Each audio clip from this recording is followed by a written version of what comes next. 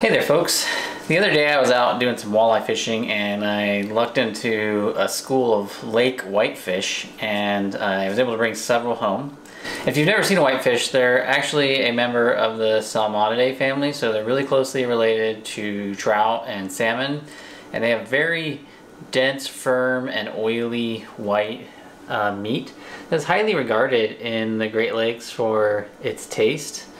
And today I thought I would do some canning. Now, a long time ago I had caught a few whitefish and I also had a bunch of salmon I needed to process, so I just threw a couple of jars of whitefish in the canner, and we also canned a lot of albacore at that time too, and somehow the whitefish got mixed up in the albacore and apparently we ate it without even noticing it, and a lot of people will sometimes refer to Lake Whitefish as Faux Tuna. So what I'm going to do on this video is I'm going to show you how to can Lake Whitefish. I got about 3.5 fish here I'm going to do, so it's going to be a pretty small batch. I'm guessing I'll get about a ½ pound of meat per ½ pint jar. That's what I'm going to use, is these little ½ pints here. And I'm going to process it. I'm not going to pre-smoke it or anything like that. I know that's really popular. A lot of folks like to smoke it first and then put it in the canner. But only thing I'm going to do is just remove the skin, but I'm going to leave the pin bones in place. They will dissolve under the heat and pressure of the canner. But then what I'm going to do is later this week, I'm going to make a whitefish melt rather than a tuna melt. But I'm not going to tell my wife that it's whitefish. I'm going to tell her that it's tuna. And then I'm gonna see her reaction when she eats it. So she'll be my little guinea pig, and we'll see if it can be passed off for tuna or if she notices something strange going on. So let's get processing on this. So the first thing I'm gonna do is I'm gonna take the skin off using a fillet knife. And you can put the skin in there. Some folks leave the skin on. I find it adds a little bit of like a chalky texture to it, and I just find it less appealing. So I'm going to go ahead and remove the skin, but you can leave the pin bones in there. They're going to dissolve, not a problem. So let's get started on that. Alright, so to take the skin off, it's pretty easy. I'm just going to use my knife here, run it down along the skin.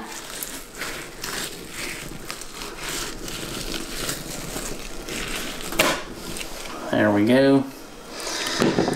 They have really big scales that come off really easy, but as you can see, it's really beautiful fillet. It's very firm.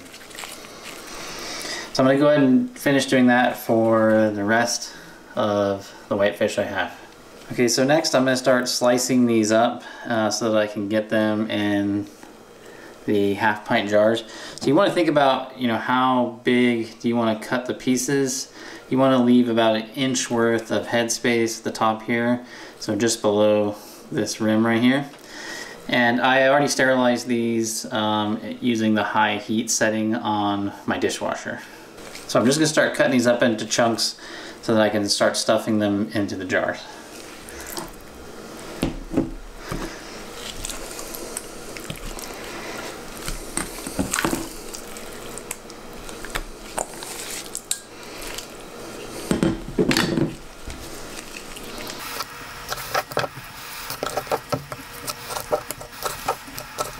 Okay, time to start packing the jars.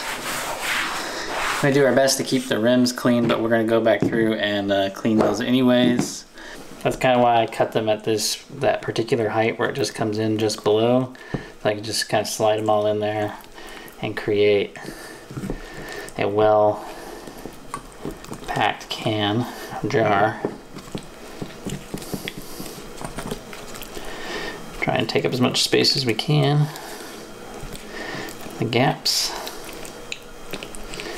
I cut salmon and tuna in the same way. So there you go, you have it nice packed tight. You can see it looks good. Not many air bubbles. It's okay if a few scales are in there, they're going to dissolve. So I ended up getting 5 jars, which is going to be about 2.5 pounds of meat from those 3.5 fish. We had the other one fresh yesterday, the other half of one of those fish. Normally I wouldn't do batches so small, but this is just a way to show you guys. And also test this purported tuna faux tuna taste on them. So next I'm gonna go ahead and put just a pinch of kosher salt in each of the cans.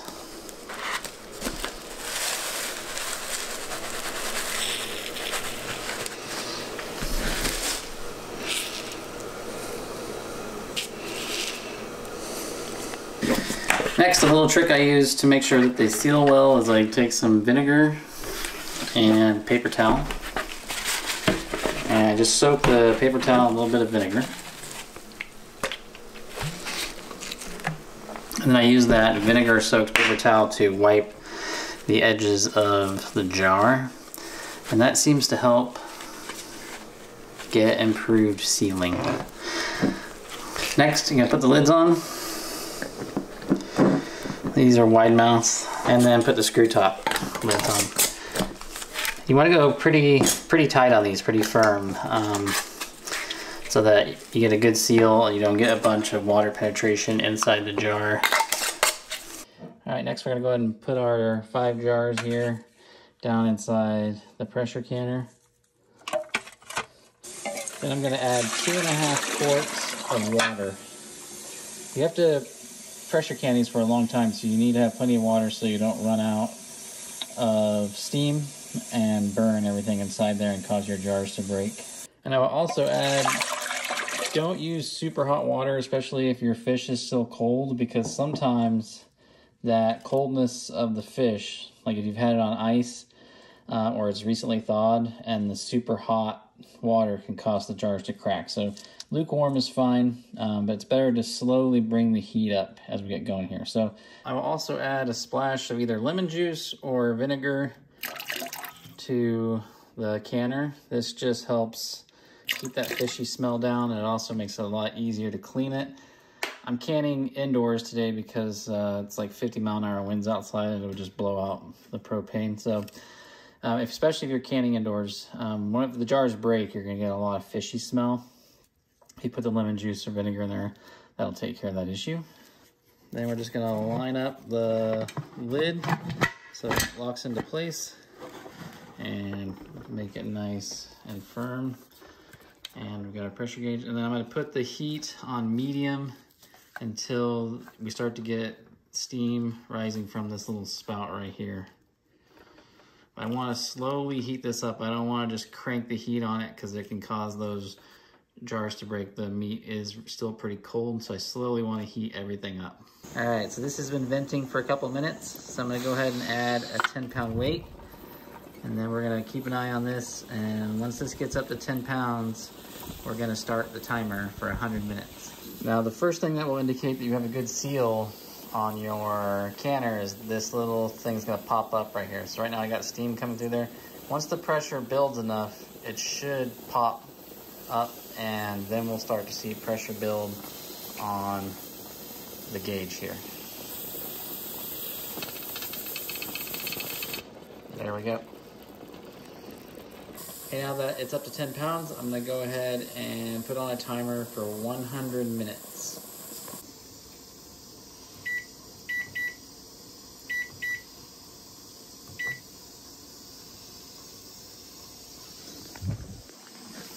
And then as this goes up above 10, this 10-pound weight's going to start to shimmy back and forth and release that excess pressure to keep it close to 10. So you can dial it back a little bit so that this doesn't get up there, but it'll start rocking back and forth as it wants to relieve the pressure. So I'll go ahead and dial back the heat just a little bit. But basically, you don't want this thing to be pushing out a ton of steam. You're just trying to keep this closer to 10 pounds. It's okay if it's a little bit over. You'll see it starting to move back and forth now. So I'll go ahead and turn down the heat and just try and keep this right around 10 to 12 without losing a ton of steam right here off of the pressure valve. All right, it's been going for 100 minutes. Now what I want to do is turn off the heat, but you want to leave the weight on there and let this come back down to 0 on the pressure gauge on its own. And when this little tab drops and the pressure is released entirely from here, then we can open it up. But we don't want to decompress quickly because that can actually lead to the jars cracking. So I'm just gonna turn off the heat.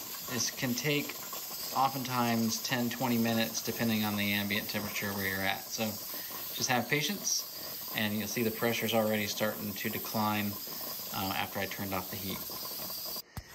Okay, so the little pressure tab has dropped, so we can go ahead and take off the weight. So there should be no pressure in here, so we can just remove this. Now be really careful because there's gonna be super hot steam in here. It's gonna vent out and you can burn yourself really, really easy, like I almost did there. So you kind of wanna let the heat escape from there by just pulling it upward. I'm gonna go and do that. I can't do that with the phone in my hand, so give me a sec. Okay, so there's the jars. They are extremely hot. They will still be boiling inside of them because they're under pressure. So I have this little specialized tool that helps me grab the jars, pull them out.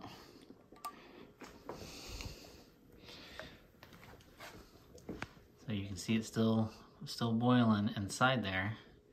And hopefully you see this little indentation that's popped up. There's a little button there. It kind of flexes upward.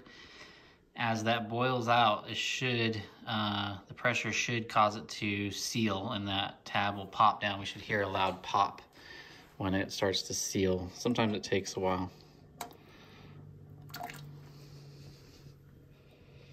So far it doesn't look like any jars broke, which is good.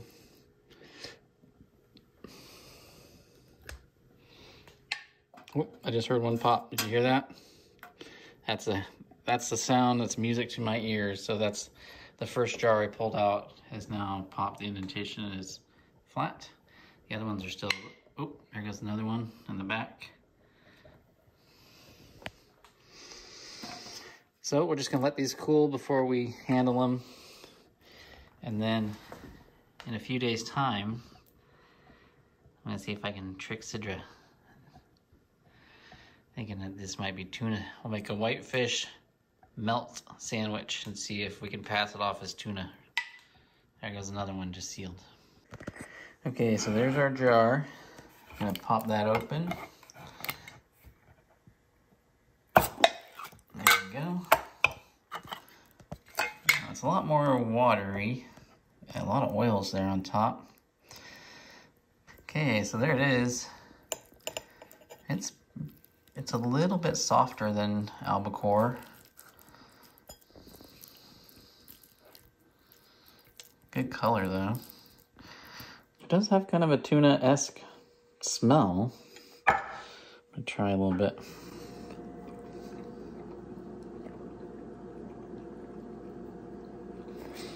Definitely stronger, like, taste than canned salmon.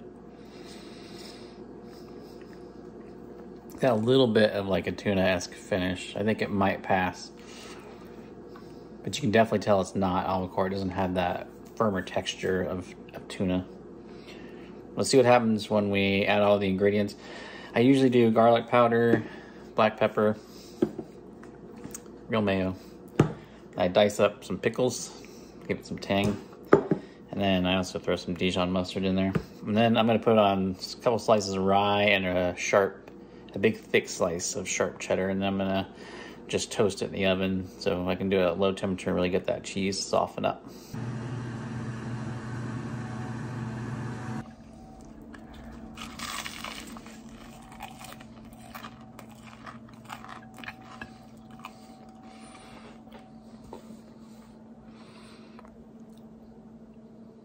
Okay. What? So it does taste different from tuna. What is it?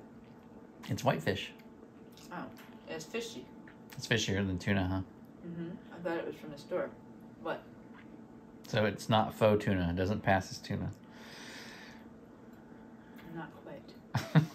All right, so Sidra says not quite like tuna. It tastes like cheap tuna. So whitefish tastes like cheap tuna. So if you can your own albacore at home, you'll be disappointed. But if you eat cheap tuna, then whitefish is probably okay.